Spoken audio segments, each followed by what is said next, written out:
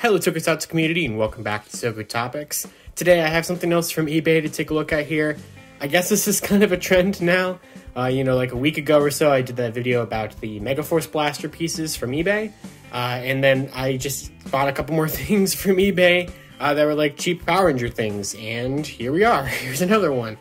So today, this is a original Bandai like 8-inch figure of the In Space Silver Ranger.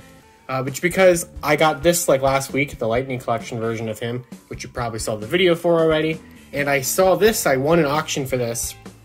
I think I paid like $5 shipped in the end, and the seller just like wrapped it in a bag. Which, you know, fine, that works. And that got delivered here to my campus today.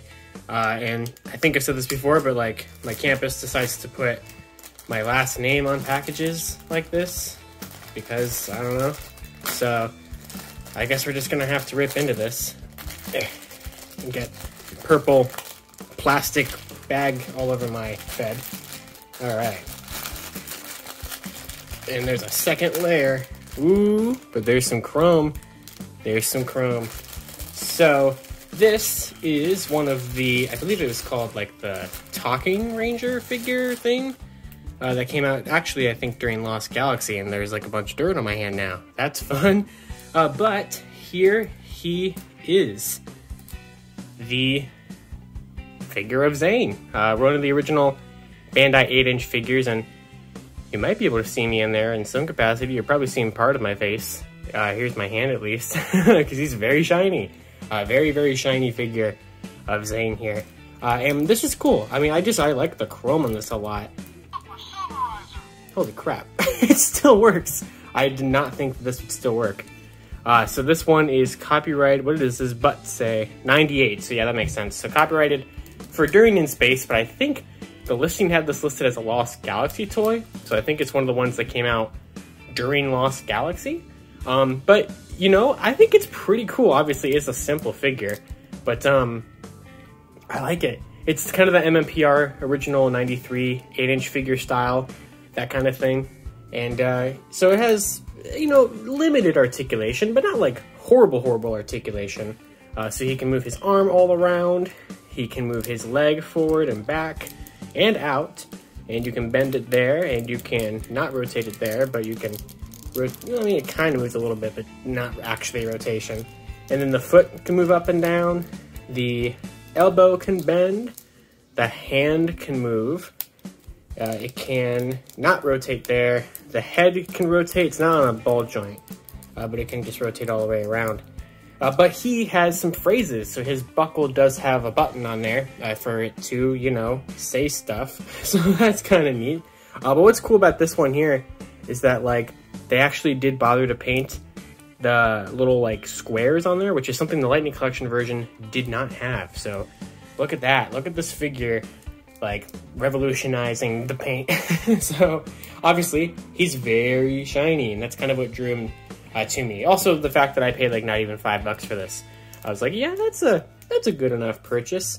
But as you heard, it did actually work. So let's try to listen to those phrases. Super Silverizer! Super Silverizer! Ooh. Super Silverizer! Super Silverizer! So it's just like gonna keep saying Super Silverizer. I did think, oh, I can move out this way too. I did think it would have more phrases than that. But then again, I don't really know why I thought that. So, since he keeps saying Super Silverizer, I'm not sure if he ever came with a Super Silverizer. I'll have to look at an old photo of it or something. I have two of these figures, not here with me in my dorm right now, but I do have an original Mighty Morphin Blue from this 8-inch line. I have a Phantom Ranger figure from that line. But Silver Ranger's always been one of my favorite Ranger colors. I absolutely love Silver Rangers. And also, he's the first Silver Ranger in Power Rangers history.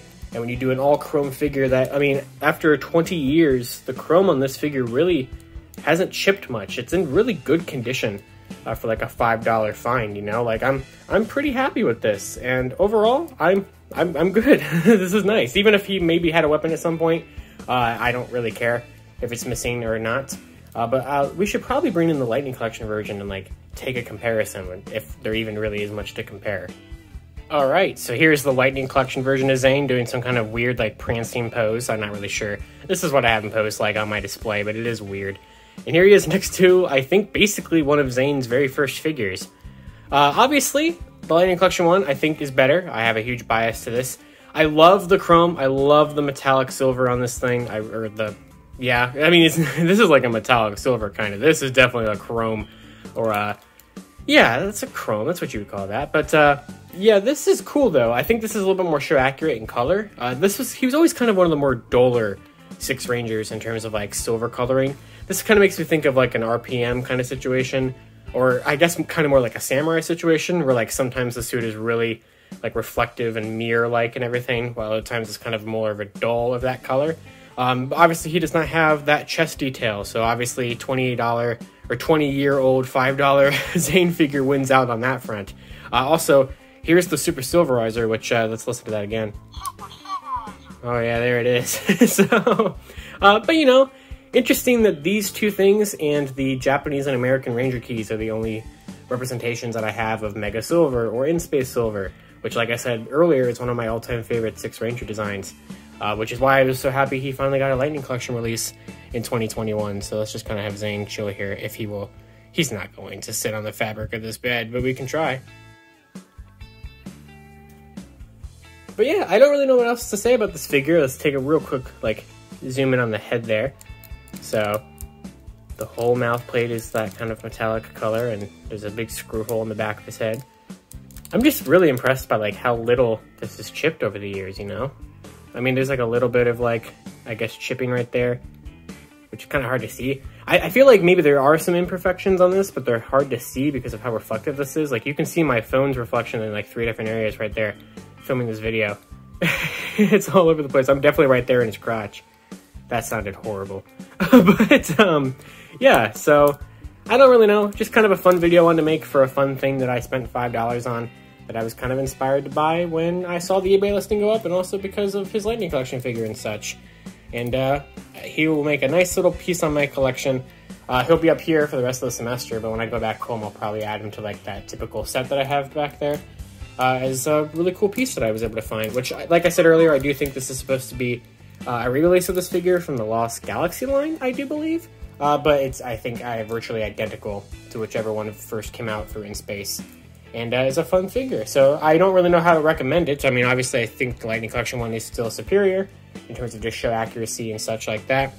So obviously, I mean, I would say that the Lightning Collection one is easier to track down, but that's probably actually not true. Due to how much of a pain it has been.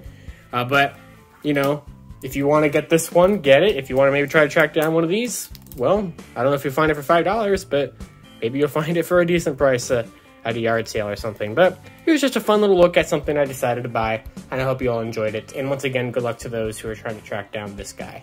So that's all I got. Thank you all for watching. Until next time, you can follow me on Twitter at LivingRangerKey or at LightningFigPR. I'll see you all later.